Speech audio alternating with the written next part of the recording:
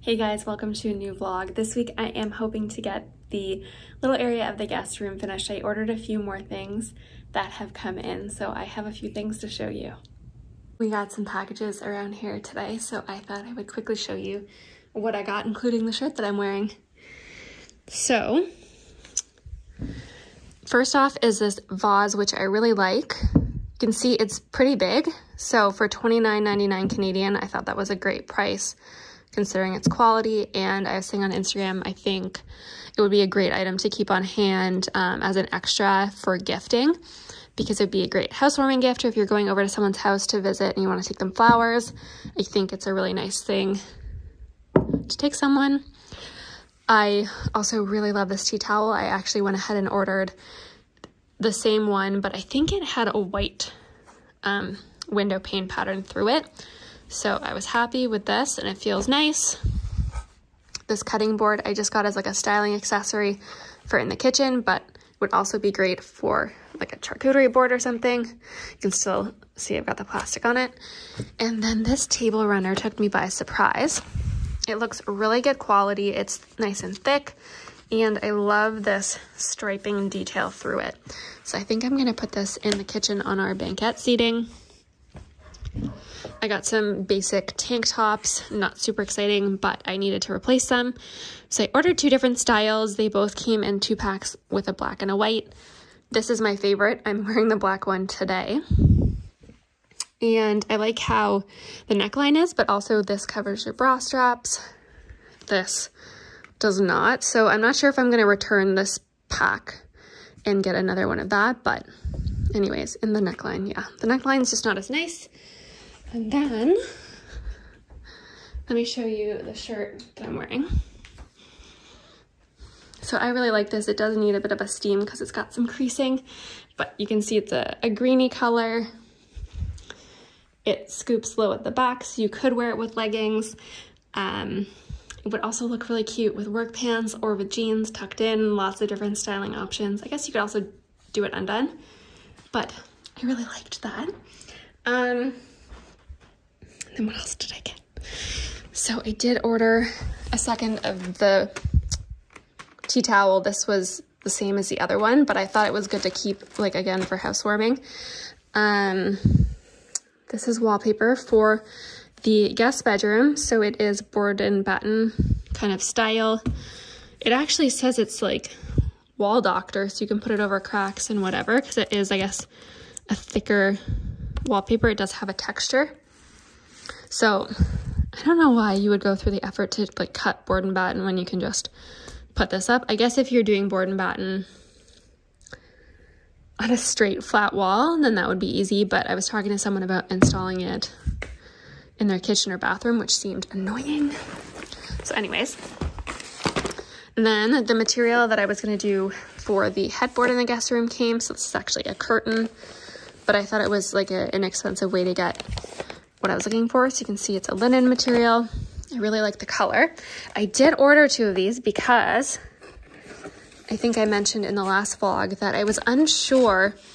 Basically, when I started to research the style of headboard, and I realized I never put a picture up on the screen in that video, that the bed skirt normally matches a headboard.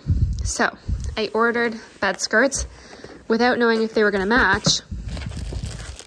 But I actually think it might be a good enough match that I don't need to make a bed skirt. I guess it's one of those things you just need to try. So I'm thinking I'll make the headboard cover, then put this on, see how it looks. If it looks bad, then I'll take the other curtain and I will cut it and I guess staple it to the bed frame, because it's just like a wood bed frame in that room. I'm just up in the guest room looking at this fabric. So I did tell you it was curtains, but they are very sheer. And when you double them up, you can't really tell, but they become like, you can kind of see it becomes trippy. I don't know how to explain it, but it's all like weird on camera and even in person. So this is with one layer. But I had to put this, which is just a piece of fabric I had, And this fabric isn't big enough to cover the whole thing either. So that's another problem. Here's the pile of fabric going on in the bed. So I'm just kind of feeling like maybe I just need to order proper fabric. I just wanted this to be like an inexpensive DIY, but it's not turning out to be that way. Also, this skirt, the bed skirt that I got, isn't the right color. No thank you. So anyways, I'm not sure what I'm gonna do yet. I have to clean up this mess because I ripped out some curtains that were at the bottom of the stack the other day and it made a mess, but I never took a proper before photo. So I'm thinking of moving this out of the way, putting the old thing back, clearing this off, taking a before video and photo, and then we're gonna work on the headboard because I finally got material that's gonna work perfect. Here's one of the curtain panels that I got on Amazon. So it was a 2-pack for, I think, $39, which I think is cheaper than you could actually buy material. So this is what we're going to use for the headboard. You can see it's got a linen look to it. It's creamy with little like specks, I guess you could say. So that is what we are going to use for the French seam headboard. Here's a look at the full curtain panel. So you can see the top where the grommets are. And then the side seam is like this, and this is what I want. The bottom is thicker, so I'm going to unpick this, restitch it to look like this, and once that's done, we'll move on to the next step. So I just took out this seam with my seam ripper, and I'm going to do the same on the other panel of curtains now. So I finished hemming or fixing the seam on both of the curtain panels. And now I've just got those edges at the top here. So this is the top of the headboard. I've got my 2 perfect corners matched up right here. And I put it all along to the edge. And then I put a pin to mark that edge where approximately it goes. It doesn't need to be accurate. And then I did the same from here to the top. Just approximate.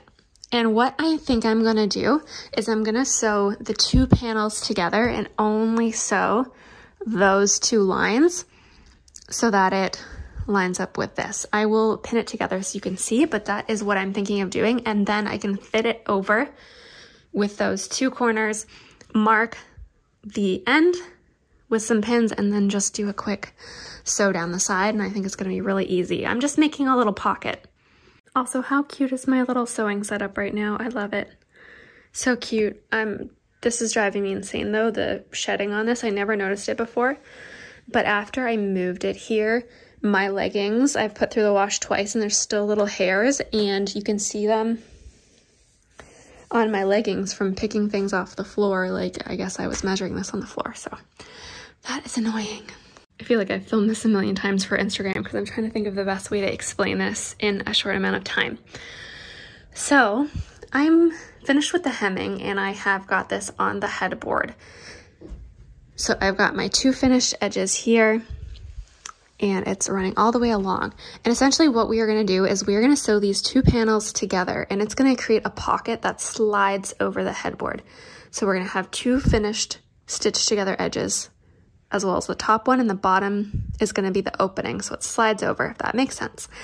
So what I did is I took my pins, I've had these since high school, and I have marked where approximately it's going to end over there and where approximately it ends down here, and I'm going to sew this edge and this edge together with the other panel, and then once that's finished, I'll be able to slip it over the headboard, pull it tight, and then pin along the edge so I know where to sew there.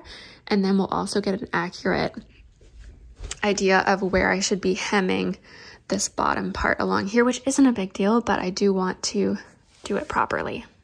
I'm kind of rethinking what I just said I was gonna do, because basically when I sew these together, I was thinking of just putting them together like this. So the insides are together like that, and stitching along and stitching along, but then you'll have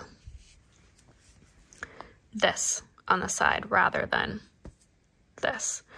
And I could use some hemming tape to stick them together so it would look fine from the front.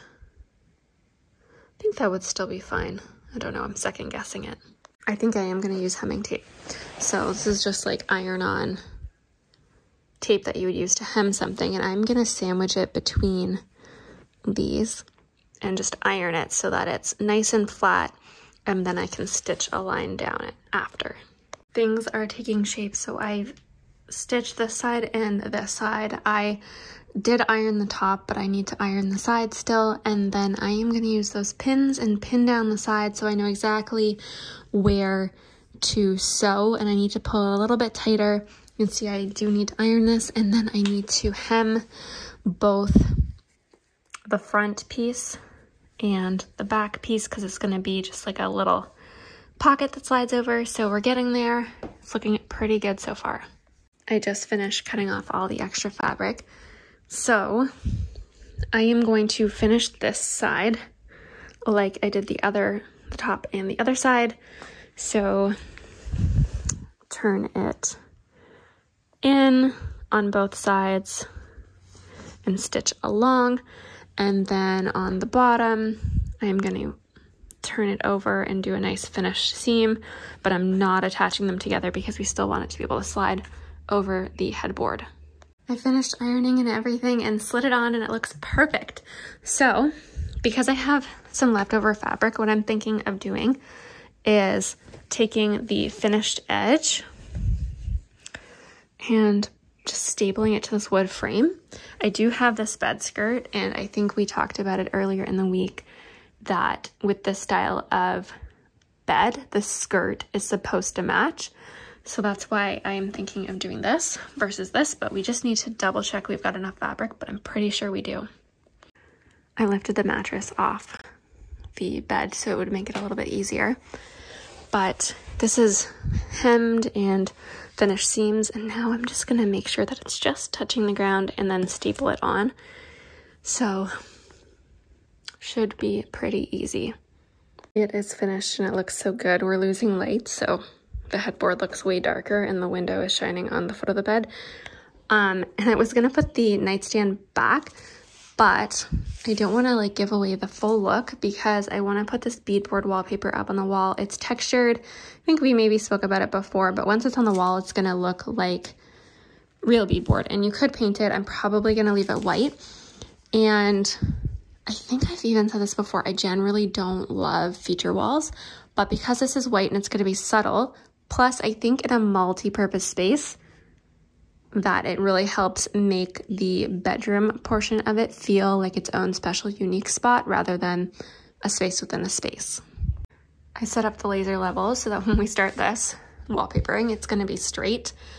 I'm hoping that it's quite a small wall, so this is hopefully not gonna take too long. And this wallpaper is different than wallpaper I've used in the past. It's pre-pasted, so supposedly I need to fill this bucket with water. Thank goodness I had one that just fits. And we need to cut pieces and soak it in there and then let it sit and then hang it on the wall, and it just seems like it's not going to be fun, so that's great. But yeah, I'm gonna start working on this. The light in this shower room is not working, but I gotta tell you, I do not have good feelings about this whole pre-pasted wallpaper situation. I had to go get a towel because it's wet, and thank goodness I only have the one wall. So it's doing its little soaking thing. We have lost light, so it is a little dark in here. I do apologize. I got 2 strips of wallpaper up. It is pretty annoying, and the packaging said to use an X-Acto knife to cut it, and that isn't working. So that's pretty annoying, but going well. And I've noticed the color is very different once you soak it. See how like white it is, but then on there it's very, I don't know, brown. So I think it'll probably dry a different color. And it says in 24 hours you can paint it. So if it doesn't look the way I want, then I will eventually paint it. So gonna continue on. My trusty little helper. So it looks finished, but we ran out. Isn't that so annoying? And it won't come till Monday. So I'm just gonna put it all back take pictures, pretend it's finished, but I'm gonna fix that next week. It's looking really, really good though. What do you think? Have you been a big help? I'm gonna have to show you in daylight tomorrow, but it looks so good. And Finny is enjoying this. The one thing I'm wondering, it's hard to tell, like on camera, this looks way darker than it does in person. So I don't know if it's just the lighting or if I do need to pull this off and put something like white behind it so it isn't pulling colors from the old headboard. It's the next day and it's looking so cute. The beadboard wallpaper has dried. I think it looks just as good as regular beadboard. You can see the texture on it. So I'm really happy with that. I don't even think I'm gonna paint it, to be completely honest with you. The headboard looks good. The bed skirt looks good. I think the nightstand might be a little bit tall, so I did wonder about cutting that little part off the bottom.